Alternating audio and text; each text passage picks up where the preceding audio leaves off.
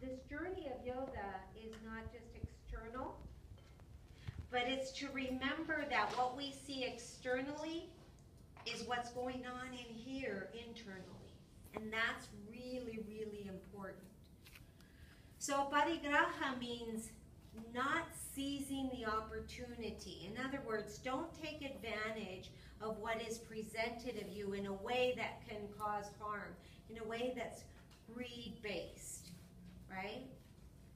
So that doesn't mean don't take the opportunity. On the contrary, what you need to understand and what is really important is when an opportunity is, when your mind says, as somebody's talking to you, when your mind says, as somebody's sharing something to you, and your mind says, oh, I don't have enough time. Oh, I can't do that. Oh, that's not for me. Oh, that's not going to work. Oh, that, my friends, is when you should do it.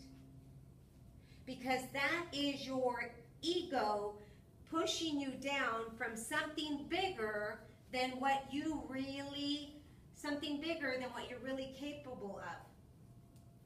But we don't see it that way. We listen to our logical mind. And that's what parigraha is all about, is come into that third chakra and all the way up to that fourth chakra and listen with your heart and your feelingness, right?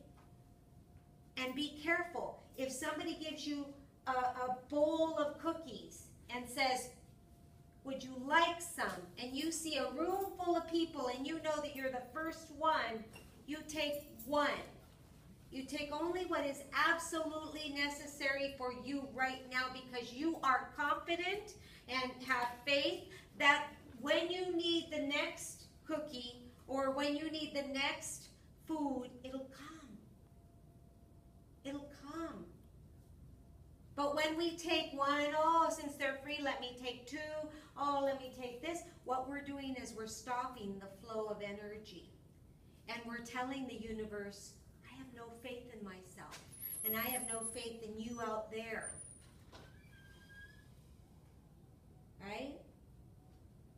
And that's really tough to do. That is really tough to do. So be careful, because when somebody is presenting to you, it says unearned rewards bring obligations that will later bring problems. It's called the law of cause and effect, which I explained last time. For every action, there is a reaction. For every cause, there is an effect. For every effect, there is a cause. You take 3 right now. Somebody else will take 10 from you next time. You take what you think is free right now. Somebody else will take from you at another point. And it may have a different face, and it may have a different situation, and it may have a different year. But trust me when I tell you that everything is paid for in this world. Everything. So that's what a parigraha says, is refrain from taking advantage of an opportunity to the extent of harm, but know when an opportunity is presented to you and take advantage of that, because that might cause you to grow. Might cause you to grow. Let me give you an example. So with what I do, and there is, I sit and I explain to people, this is really good, and this is an opportunity, and it is this, and it is that. And inevitably somebody will say to me, oh, no, no, no. Somebody else tried something like that. That's not for me. Or that I don't have enough time. Time is the easy one. We all have the same amount of time, do we not?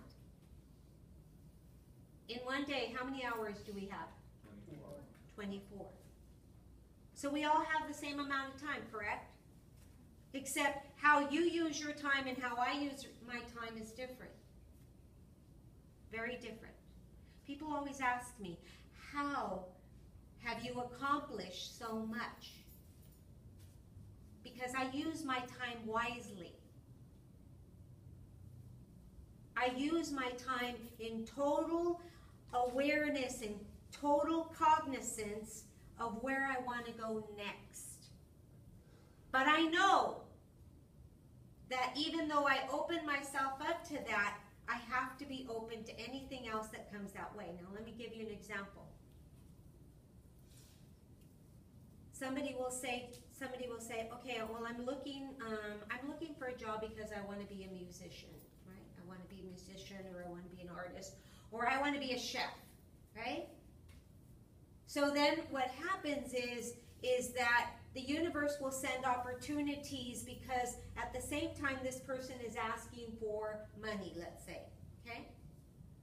And then they don't take that job because they're afraid that if they take that job, then they won't have enough time or enough space or enough availability to actually do what they want, right? So now we're doing the opposite of aparigraha. Now we're not taking an opportunity because we're saving ourselves, right? We're saving ourselves. But the universe doesn't work that way. The universe says, you don't know what gift is wrapped up in this opportunity that I'm presenting to you. Right? And let me give you an example. One of my mentors, I love her very much.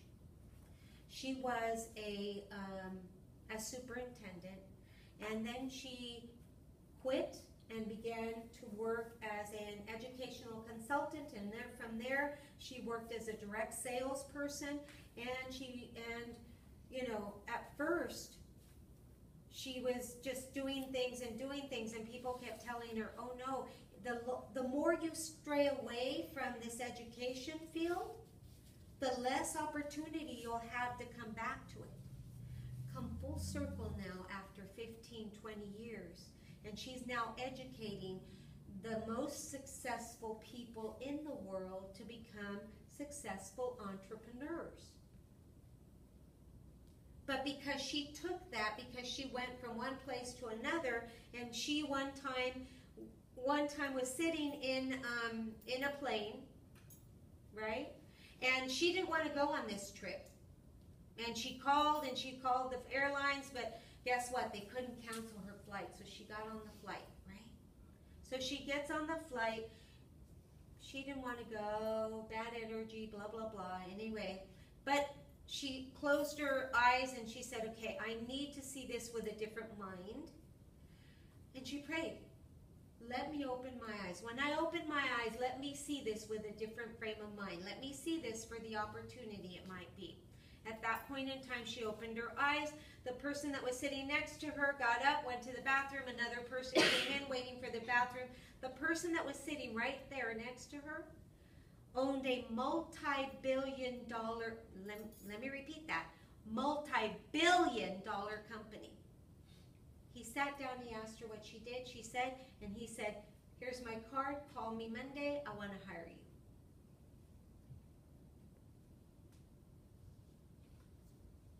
We never know when another opportunity lies behind the first opportunity that has been shown to you right now. Had I not taken this opportunity that I have right now, that I've been given the opportunity to run this business and to go with this business, I would not be rubbing elbows with some of the most wealthiest people on the face of the earth. And I had a bad experience over here. I could have said, no, you know what? I've done that kind of stuff before. It didn't work in the past. It's not going to work now. But I didn't. So be careful. Aparigraha says, don't seize the opportunity and take advantage of it. Right? In other words, don't go to the tire. Let me bring it down very simply. Don't go to the tire store and just because your friend works at the tire store say, hey, échatelas. Una, necesito dos. Right? Because that, my friends, is a parigraha. That is for self-serving purposes. And when we live from the yoga,